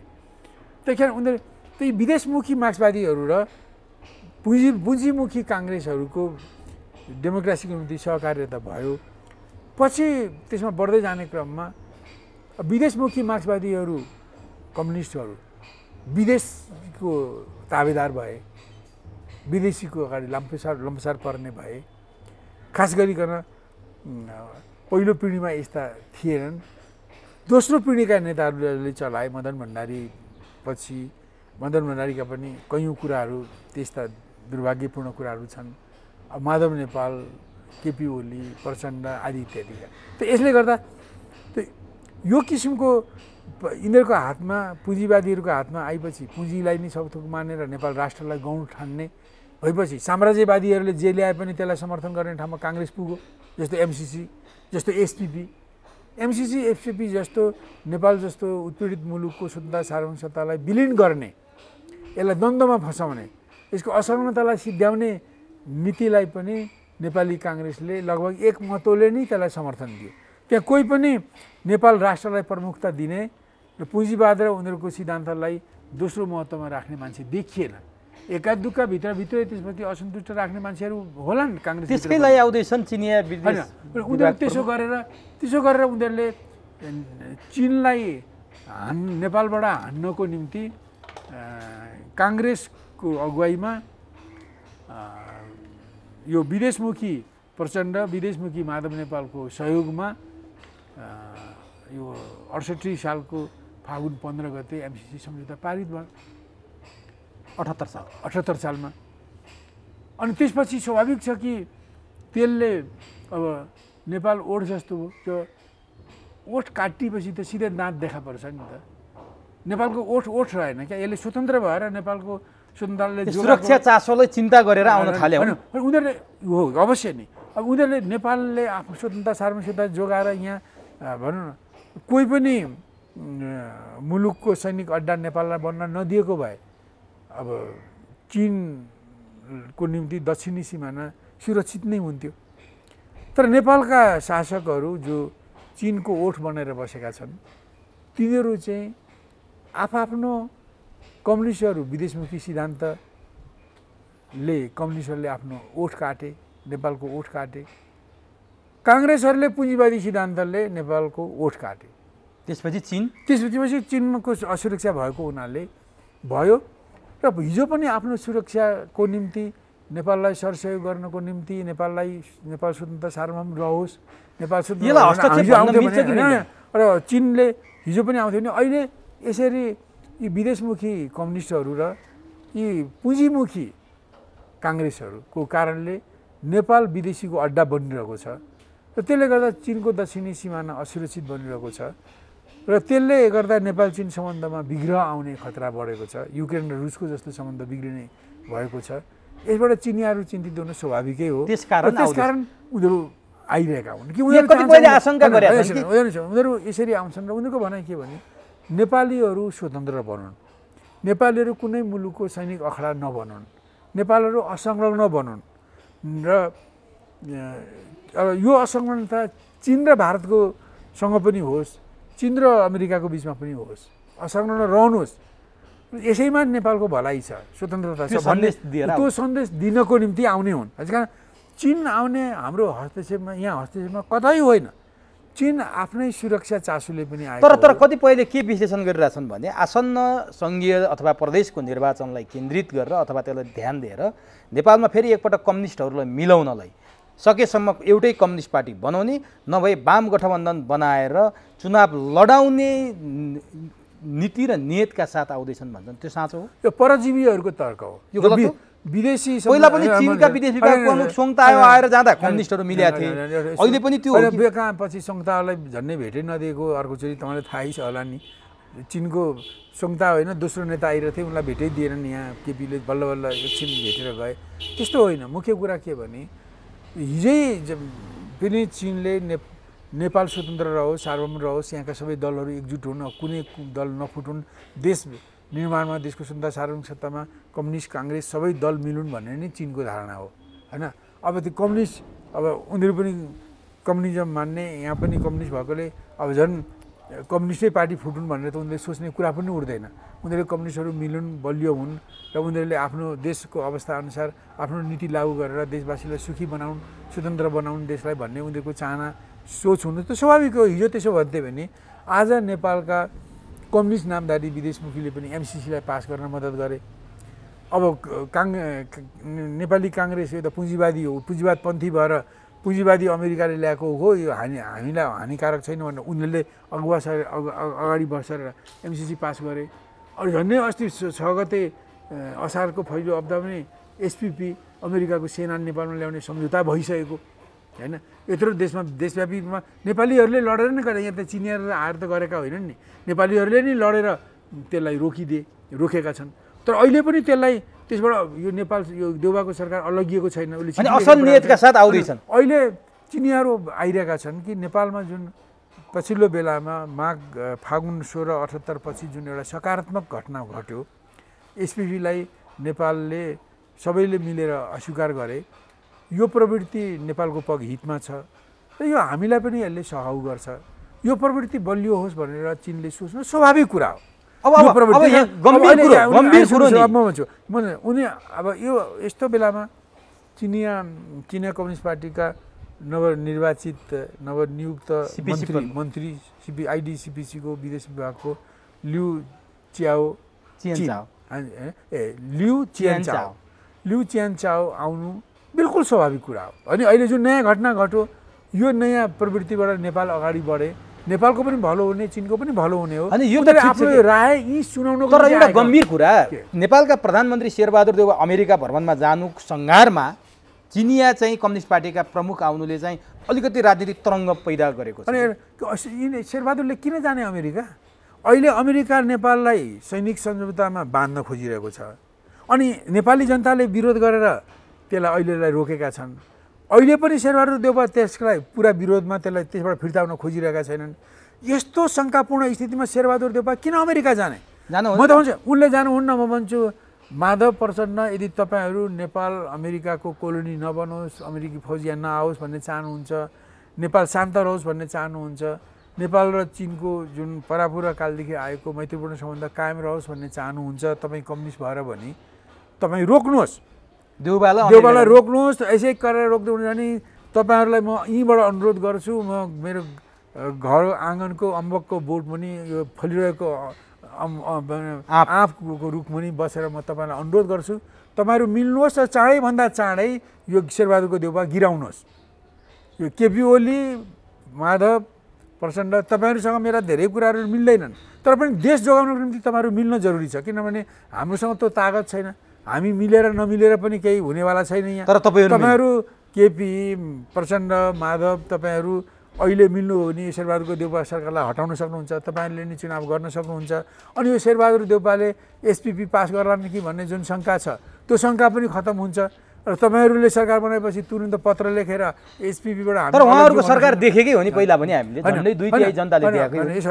अहिले के हो भने अहिले फेरि एउटा नयाँ घटना घट्यो नि त। फागुन 1578 पछि यो 79 को फर्स्ट असारको 5-6 गते त अब माधव प्रचण्डहरूको पनि दल मिलेर केपी पनि त्यसको विरोधमा उफ्रिएर होइन यसलाई चाहिँ अहिले स्थगन गरेका छन्। अब हिजोको गलत आफ्नो ठाउँमा गलत छ। हिजो प्रचण्ड माधवले साथ दिए, के उनीहरूले भोट दिए, केपीले साथ दिए हिजो फागुन 16 गते 78मा। तर अहिले आएर यो प्रचण्ड माधवकोहरूले विरोध गरे, त्यही गठबन्धनमा भए पनि केपीले पनि विरोध गरे। अहिले त्यो नयाँ घटना भएको छ। तर यो नयाँ घटनामा फेरि अर्को ट्विस्ट भएको छ। वामदेव गौतम यिनीहरूले मिलाउने भनेर एउटा पार्टी खोलेर नै आएका छन्। होइन उनी मिलाउने त्यो ट्विस्ट भएको छैन। यो यस्तो भएको बेला मिल्छन् कि भन्ने देखेर अब उनले पहिले पनि एकताको निम्ति आवाज उठाउने एकता हुने सम्भावना देखेकोले जोडबल लगाउँदा मिल्छ कि भनेर आएका होला। च्याखे पनि होइन, अब स्वाभाविक ट्रेन्ड भयो नि त। अब जस्तो भनौँ अहिले हिजो एमसिसीमा विरोध थियो, अहिले एसपिपीमा सँगै भए होइन। अब काङ्ग्रेसले एसपिपी पास गराउने यो शेरबहादुर देउबा गठबन्धनको सरकार यो गठबन्धन रहेर चुनावमा जाने हो भने डेफिनेटली काङ्ग्रेसको बहुमत आउँछ। जतिसुकै केपीले धाक लगाए पनि उनी अहिले स्थानीय तहको निर्वाचनमा जस्तै पछाडि चाहिँ पछाडिन्छन्। मिल्छ नि प्रचण्ड र माधवहरूले पनि धेरै सिट त जित्दैनन्। जित्नै बहुमत आउने भनेको काङ्ग्रेस हो। काङ्ग्रेस आएको भोलिपल्ट खुर र कुदेर गएर यिनले एसपिपी पास गर्छन्। किनभने शेरबहादुर देउबालाई त अब आफू मरे डुमै राजा होइन। उनको त कुरा के छ भने अब उनको त यो लास्ट हो होइन, जीवनको पनि आखिरी घडीमा आएका छन्, अन्तिम प्रधानमन्त्री। अब मैले एसपिपी पास गरेँ भने 5 वर्ष त मैले नि त्यसलाई थामौला, त्यसपछि मेरो चाहिँ पुतला दहन गरे पनि म त मरिसकेपछि मेरो के मतलब हुन्छ भनेर तिनी लागेका छन्। हेर्नुहोस् होइन, उनले केही देखेका छैन। तपाईँले भनेको नयाँ घटनाले प्रचण्ड माधव ओलीलाई मिलाउन सक्छ फेरि कम्युनिस्ट। म अहिले यहाँबाट भन्छु, एकदम गम्भीरताका साथ भन्छु, माधव प्रचण्ड ओलीसँग मेरा गम्भीर मतभिन्नताहरू छन्। ती आफ्नो ठाउँमा छन्, ती हल हुँदै जालान् नहोलान्, केही मतलब छैन। तर अहिले यो शेरबहादुर जस्तो एसपिपीलाई पास गर्न एकदम जोड बलले लागिरहेको या जाली काम गरिरहेको प्रधानमन्त्रीलाई हटाउनमा यी 3टा दलको मात्रै क्षमता छ अहिले। ल अब त्यही कारण मेरो अनुरोध के हो भने मेरो भेट हुँदा पनि मैले उहाँहरूलाई भने तपाईँहरू मिल्नुहोस्, विवादलाई पछि 5 वर्षपछि भए हल गरे पनि हुन्छ बाबा। अहिले यो एसपिपीलाई ल्याउन चाहिँ एकदम कमर कसेर लागेको शेरबहादुर देउबालाई सरकारबाट हटाउनुहोस्। अहिले अमेरिका गयो भने यिनले अमेरिकाले यिनलाई एसपिपीमा सही गराउँदैन। म डेफिनेटली भन्छु अहिले गराउँदैन। अहिले नि डर, किन अहिले गरायो भने त यहाँ आगो बल्छ नि, भोट बिग्रिन्छ। उनीहरू भोट हुन्जेल केही गराउँदैन। अहिले यिनीहरू के भन्छ भने पैसा कसरी दिने, तिमीलाई पैसा कसरी दिने, तिमीले अन्तर्घात गर्नु पर्यो भोलि। अब माधव प्रचण्डलाई थाङ्नामा सुताउनु पर्यो, त्यही कुरा सिक्न जाने हुन्। त्यही कारण यो चाहिँ माधव प्रचण्डहरूलाई थाङ्नामा पैसा ल्याउन जाने, पैसा कति चाहिने त्यो भन्न र यिनीहरूलाई थाङ्नामा सुताउन गएका। त्यस कारण माधव प्रचण्डकै खिलाफमा षड्यन्त्र गर्न जाँदैछन्। माधव प्रचण्ड तपाईँहरू किन पठाउनुहुन्छ उसलाई? अब यो तपाईँहरू मिल्नुहोस् होइन, केही लाग्दैन भने हामीलाई पनि भन्नुहोस्, हामी पनि बसौँला। केपी ओली तपाईँ हामीसँग बसौँला, ठिक छ, हाम्रो लेने देन केही छैन, मलाई केही स्वार्थ छैन, तर तपाईँहरू मिल्नुहोस्, राष्ट्रको स्वार्थ यहाँ छ। त्यस कारण यो स्वार्थमा आउनको लागि म उहाँहरूलाई अपिल गर्छु। अब यो तपाईँको अपिल भयो। अब म अन्तिममा छु। अन्तिममा म के जान्न चाहन्छु भने नेपालका प्रधान सेनापति प्रभुराम शर्माले एउटा कुरा बोल्नुभयो जुन कुराले तरङ्ग पैदा गरेको छ। एकातिर तपाईँले भनेका यी राजनीतिक कुराहरू भइरहेछन्, उहाँले भारत र नेपालको सीमामा काँडे तार लाउनुपर्छ भनेर तपाईँहरूले पनि नभनेको कुरा, नेताहरूले राष्ट्रवादको खोल ओढ्न अथवा राष्ट्रवादको कुरा देखाउन अथवा भोट पाउनका लागि अनेक बोले होलान्, तर सेनापतिले पहिलोपटक यस्तो कुरा बोल्नुभयो कि नेपाल भारत सीमामा काँडे तार लाउनुपर्छ भनेर बोल्नु अर्थपूर्ण मानिएको छ, यो सामान्य होइन अस्वाभाविक हो भनिएको छ। तपाईँले चाहिँ यसलाई अस्वाभाविक, अर्थपूर्ण, सामान्य, असामान्य कसरी लिनुहुन्छ? ठिक हो? एउटा कुरा के हो भने यस्तो भन्नु, यसलाई पहिले सकारात्मक ढङ्गले हेर्ने हो भने अब उहाँले कुन भावना साथमा भन्नुभयो त्यो त मैले बुझ्ने कुरा भएन। अब मैले पहिले यसलाई सकारात्मक ढङ्गले जाने हो भने जुन ढङ्गले भारतले 72 सालमा हाम्रो सीमा अतिक्रमण गरेको छ, जुन ढङ्गले कालापानी लिम्बेदुरा लिपुले कब्जा गरेको छ, जुन ढङ्गले भारतका गुन्डाहरू, डाकाहरू, आतताईहरू देशभित्र पसेर लुटमार मचाइरहेका छन्, जुन ढङ्गले भारतका एसएसबी उयोको सशस्त्र सीमा सशस्त्र बलका मान्छेहरूले त्यहाँका मान्छेलाई उचालेर प्राय हरेक दिन जस्तो सिमाना मिच्ने काम गरिरहेका छन्। यस्तो स्थितिलाई देखेर हैन अब सेनाको काम भनेको त सीमा सुरक्षा गर्नु हो। पहिलो काम त सीमा सुरक्षा गर्नु हो, उसको देशको स्वतन्त्रता, सार्वभौमिकता, अखण्डता जोगाउनु हो। अब त्यो जिम्मेदारी पाएको एउटा प्रमुख कर्ताले, कार्यकर्ता माने प्रमुख सेनापतिले, प्रमुख कार्यकारी प्रमुख सैनिक प्रमुखले यस्तो देख्नु कि वास्तवमा यो काँडे तार लगाएर नेपाल भारतको बिचमा काँडे तारको अर्थ हैन, काँडे तार पनि हुनसक्छ, पासपोर्ट भिसा सिस्टम पनि हुनसक्छ हैन।